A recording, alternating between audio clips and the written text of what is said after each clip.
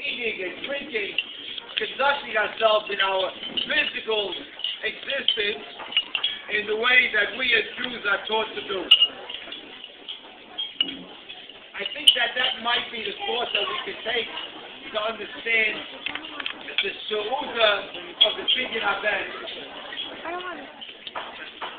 Because when it comes after the 30 days, and that means the child has a chesed sky, he now is considered as if he has survived a difficult period, and now he will live to be able to grow and to become an Eved Hashem.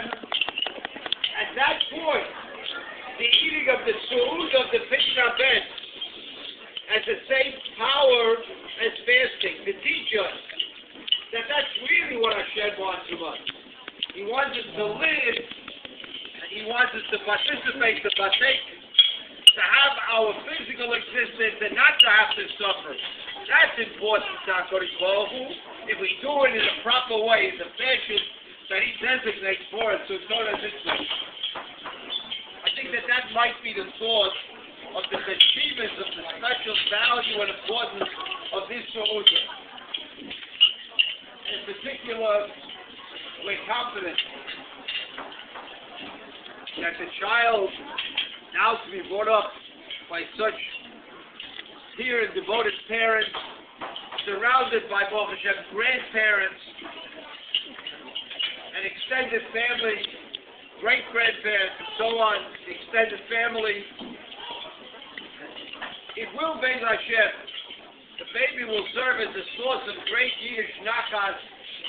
The baby, Be'ez Hashem, will live according to the Masorah, the tradition, and that has become so much an important part of both families. And we all know the expression, Inve HaGefen, Ve'inve HaGefen. That when you have a cluster of grapes and another cluster of grapes that are joined together. But according to Dinkdorf, it should say, Inve HaGefen, Inve HaGefen. One cluster with another cluster. But it doesn't say that. It says, Inve HaGefen, Ve'inve HaGefen. That means to tell us that they're integrated. That the families come together and become like one. That's why it says, put in Ve'agefen. And in many ways, the extended families here, Baruch Hashem, many families are represented, and they come together to join in the Simcha. It's as if it's one family, and that's the wish. The wish is that it should remain that way, that everybody should share in everybody else's Simchas, participate as if it's their own, until we'll all be zoichet together to the Simcha Godel of the Kabbalah today, between the Kedem and